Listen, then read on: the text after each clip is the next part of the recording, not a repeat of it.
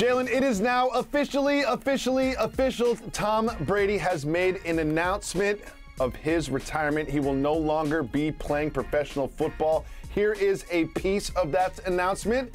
Quote, I have loved my NFL career, and now it's time to focus my time and energy on other things. My teammates, coaches, fellow competitors, and fans deserve 100% of me, but right now, it's best I leave the field of play to the next generation of dedicated and committed athletes. Jalen, I read every word of this long announcement. It mentioned the city of Tampa Bay, his Tampa Bay teammates, the coaches, the owner of Tampa Bay. Did not mention Bill Belichick, New England, the New England Patriots, or Robert Kraft. Jalen, why did he get petty with the announcement?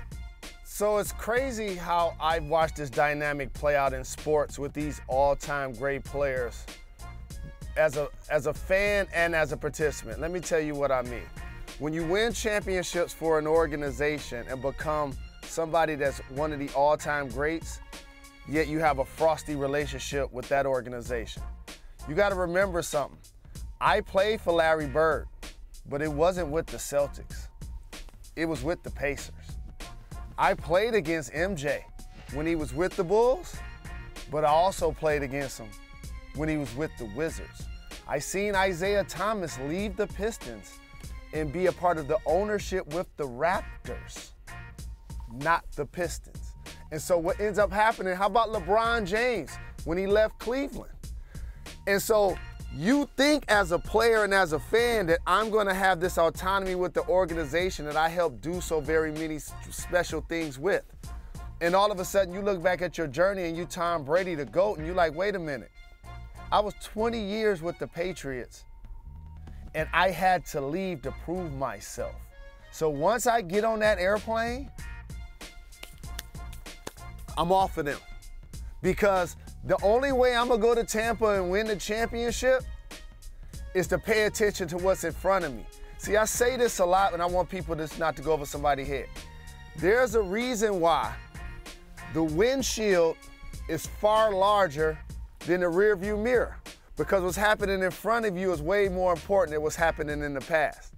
And so therefore, as a 44-year-old man that's been in the NFL for 22 seasons, I accomplished what I wanted to accomplish in New England, but also I proved to myself that I could do it without New England and without Bill Belichick. So when it's time for me to retire, you get jammed up, don't mention their name. And he didn't do it.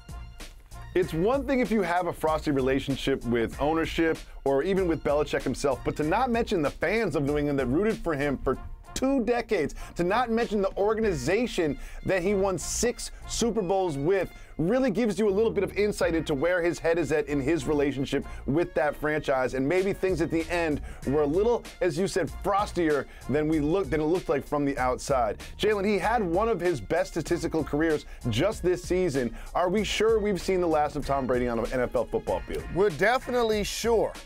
And now I got another potential if they leave destination for Aaron Rodgers and Russell Wilson. Let me be the person to say this out loud. If they leave Seattle and Green Bay, they don't want those AFC problems. Aaron Rodgers, Russell Wilson, they don't want them future AFC at quarterback problems. If they leave, they stand in the NFC. And now another gig just opened up, right? Potentially, of a contending team that fell short of expectations. If you're Aaron Rodgers, you can't just leave the Packers and go to the Lions. You got to go to somewhere where you feel like you can win it like Tom Brady just did. And so now the Bucs become a team in play. We talked about the Saints potentially being a team in play.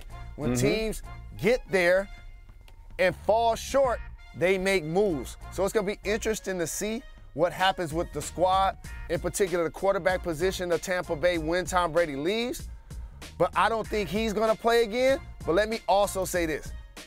Aaron Rodgers can't leave Green Bay and go to Tampa Bay. No, that's what I was thinking too. Like, he can't do that. You can't go be 1-2 in the that. MVP balloting and then go follow Tom Brady to Tampa. And also, Tampa has a stacked team. They famously brought back all 22 starters from their Super Bowl team last year to this year. But they've got some salary cap problems. Tom Brady left them with some salary cap issues that they need to work out, but he also left them with a Lombardi trophy for the trophy case. What an amazing career for Tom Brady. Is he the greatest football player of all time? Greatest football player, man, I really can't take away from the human beings that can run and tackle and intercept. And, like, he has to be. How about this? For me, just watching with my two eyes, it's like a couple of people. Tom Brady, Lawrence Taylor, Deion Sanders, and like Barry Sanders. Like for me personally, like just watching the game, like I've seen those people at those positions do what nobody else has done in the game.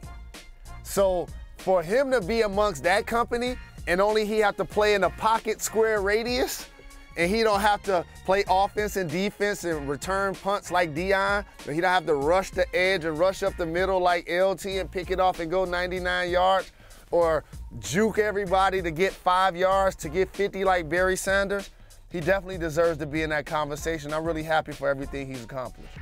Jerry Rice also comes to mind. He's probably the greatest receiver of all time. And Jerry Rice. Yeah, that's the other one. Tom Brady would be in competition for the greatest offensive player of all time, and I think those Lawrence are the Taylor five. Would be those my are the five. greatest defensive player of all time. Those are the five. Hey, Jacob, those are the five. And coincidentally, they all play different spots, so I like what we did there. They all play different spots. Deion, LT, Barry Sanders, Jerry Rice, Tom Brady. Those are the five, the fab. Thanks for watching ESPN on YouTube. For live streaming, sports, and premium content, subscribe to ESPN+.